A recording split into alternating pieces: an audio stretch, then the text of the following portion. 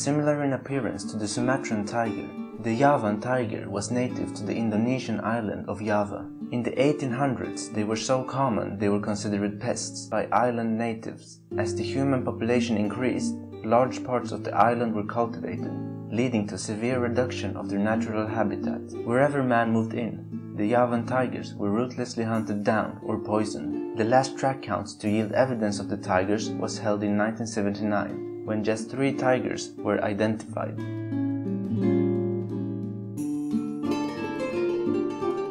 The first record of the golden toad was by herpetologist J. Savage in 1966. This fluorescent amphibian was found in the high altitude ridges of Costa Rica, but thanks to pollution, global warming, and fungal skin infections, the species became extinct in 1989. In 1987, out of potential 30,000 toads, only 29 had survived. In 1988, only 8 males and 2 females could be located. In 1989, a single male was found. This was the last record of the species. Extensive searches since this time have failed to produce any more records of the golden toad.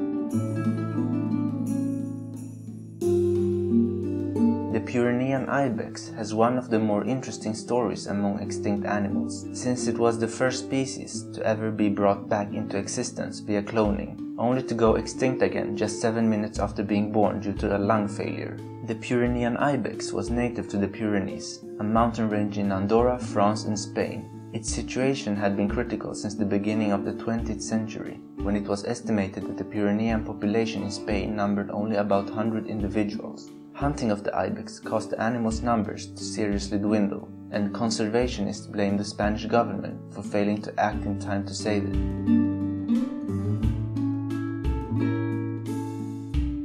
The majestic West African black rhino was declared extinct in 2006, after conservationists failed to find any in their last remaining habitat in Cameroon. The West African black rhino was one of 4 subspecies of rhinoceros. Poachers hunted the rhino for its horn, which was believed by some in Yemen and China to possess aphrodisiacal powers.